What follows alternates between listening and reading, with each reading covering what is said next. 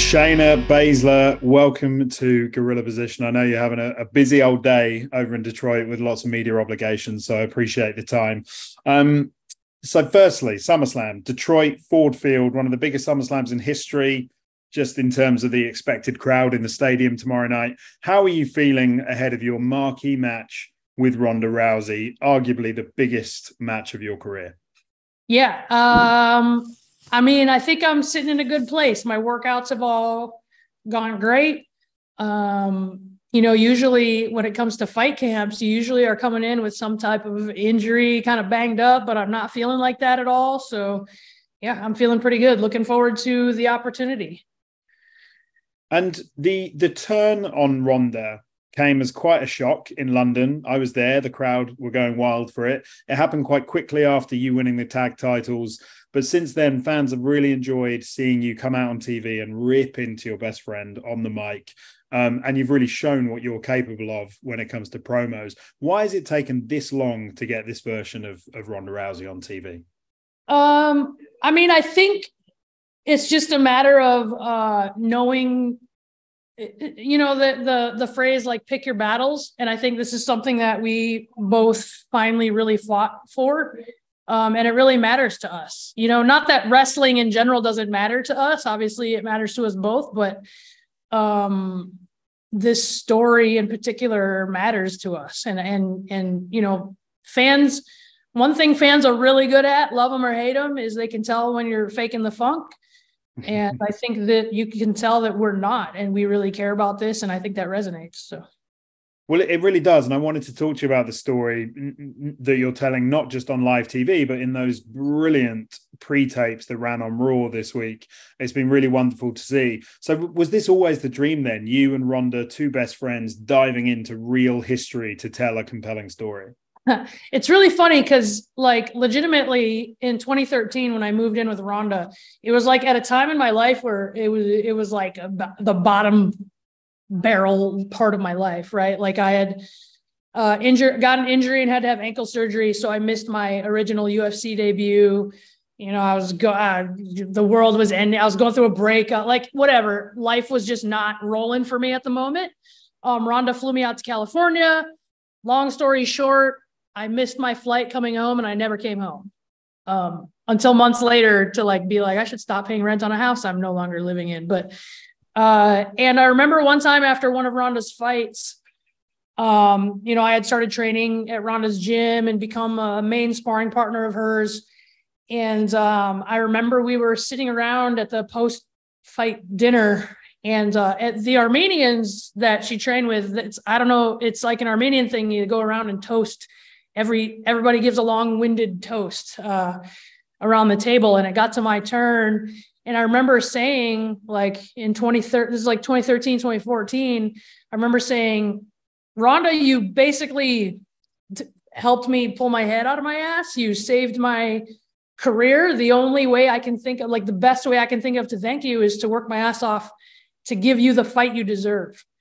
And, obviously at the time, we think that means we're going to clean out the UFC division. It's going to be like me and her versus the title. At the time, she's beating everyone in like a minute. I'm going to give her a long, hard fight. And it's just funny to think that maybe this is the culmination of that. It's really come full circle, but so much more than people really know. Nobody knows that story, So for us, it really is big, giant, full circle moment.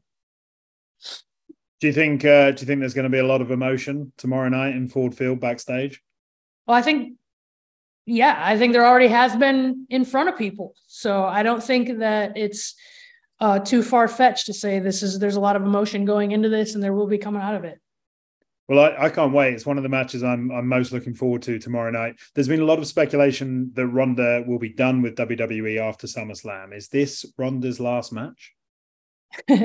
If I have anything to say about it, I'm going to make sure, she needs help leaving the place. But, I know Ronda better than anyone. And I think that it's safe to say that whether it be a week or a year, it's not like the last we'll ever see of Ronda Rousey. But, we'll see what happens. And just going back to you and your story in WWE, it felt like a few years ago, 2020, you won the Elimination Chamber in convincing fashion, but then you lost to Becky in the pandemic WrestleMania, which I thought, it wasn't the right decision. You were really, there was a lot of momentum behind you. And then it seems like things sort of slipped away a bit. What is the difference now, 3 years later? Well, I think it's just taken some time. If I'm being honest, Come on. Yeah, I mean, the pandemic really derailed a lot of what I think plans were for everyone. I'm not just me. We didn't know. Like, hindsight, it's easy to say how it should have been, but we didn't know at the time if we were going to be. We were in the PC in front of nobody we thought it was going to be a couple of weeks. You know what I mean? Like, we didn't. It wasn't a plan to be like in the Thunderdome and do this thing for a couple of years. So it was like, well, let's just. Yes, it was Mania, and yes, we still delivered, but it was still like everyone, we kind of had a meeting, and it was like, this is going to be like a transitional thing, and then we'll get right back on track as soon as things are back to normal, not knowing it was going to be forever. So I really think that having a chance in front of live audiences to show what I'm capable of.